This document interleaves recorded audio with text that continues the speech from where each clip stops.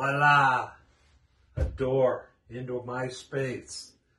No longer have to go down the stairs and outdoors to get to my space.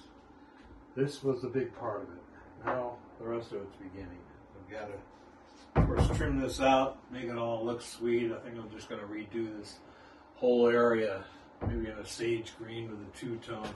Trim this out, patch that up, you know, clean it up real good, make it look inspiration. Yes. Yeah. So anyway, that was a big job. Pretty much did it ourselves.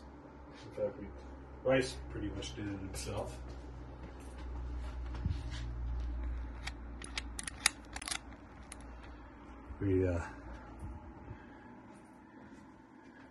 Luckily I had this nice piece of old pine laying around for a threshold that's going to get painted all beautiful. That goes right into the foundation of the house, so it's nice and strong.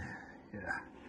This dirt area, I got to reroute this gray water black pipe here, and I'm going to just do a pad, a concrete pad in this whole area right here.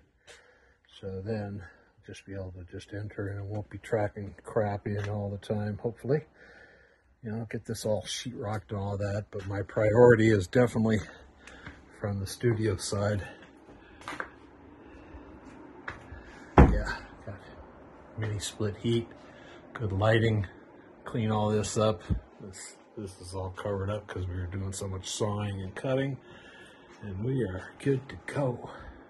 Sight.